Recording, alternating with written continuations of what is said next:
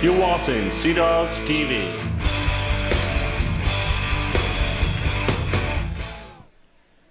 Tonight is the final regular season home game for 3 Sea Dogs who, as overage players, will graduate from junior.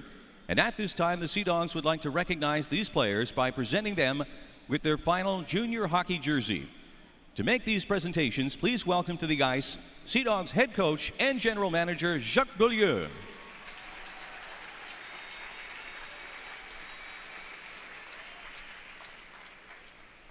After signing with St. John in late December, this hulking winger has emerged as a force to be reckoned with up front for the Sea Dogs these past few months.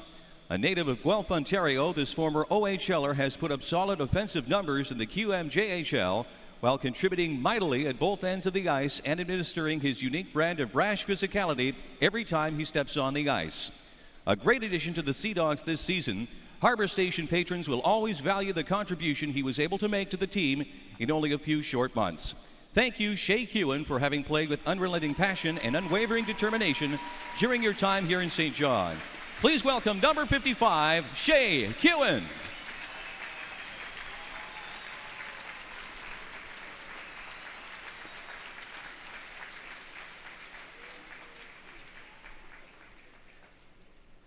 This talented forward originally arrived in the Port City as a free agent in December of 2006 and has been one of the Sea Dogs' most consistent offensive players during a successful 2.5-year run with the team.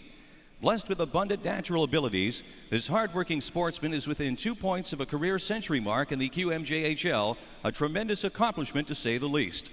In addition to producing strong numbers on the ice, this Welland, Ontario native has been one of the best student athletes in Sea Dogs history, scoring big marks in the classroom as an economics major at the University of New Brunswick.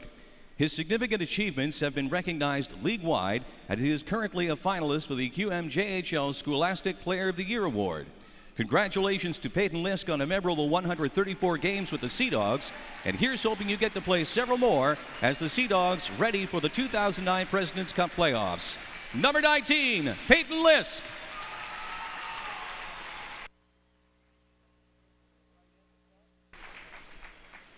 And lastly, in June of 2005, the expansion St. John Sea Dogs took part in the very first QMJHL entry draft. 4 years later, one of the players selected that weekend remains a big part of the franchise, with whom he has spent 4 wonderful years. An invaluable part of the Sea Dogs since his team's very first victory, a team in which he scored 2 goals, this player has endeared himself to Harbor Station faithful throughout his unmistakable drive and dynamic on-ice abilities, while he is the all-time leading scorer and most games played with 247 and points at 217. The true value of Ryan Sparling to the St. John Sea Dogs franchise goes well beyond the score sheet. In addition to his tremendous achievements on the ice, Ryan has been an extraordinary ambassador for the team throughout his career, having logged 225 hours of community service in support of innumerable charities and causes. Number 4 has always embraced his duty as a role model to young people throughout southwestern New Brunswick. The most requested player to skate with in the history of the Irving Oil 7th Player Program, Ryan has clearly made a profound connection with his fans that will undoubtedly continue to flourish long after his tenure with the team has come to an end. To commemorate his time with the Sea Dogs, please direct your attention to the West End video wall. From Sydney, Nova Scotia, playing center, number 4, Ryan Sparling.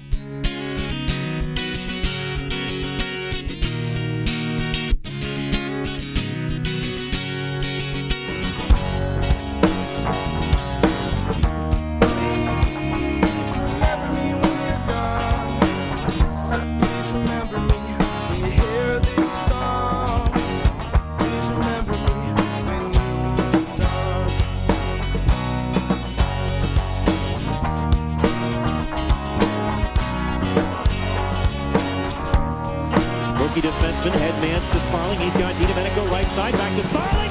Scores! Ryan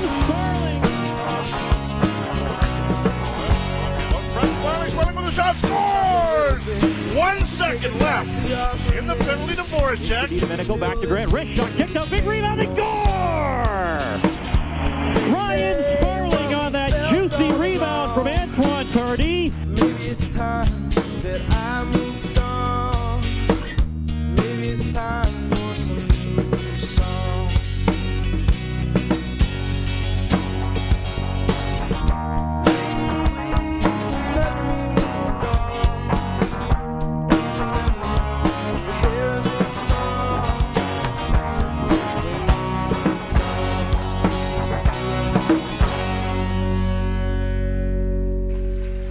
only player to play 4 full seasons with the Sea Dogs, please welcome to the ice your alternate captain, number 4, Ryan Sparling.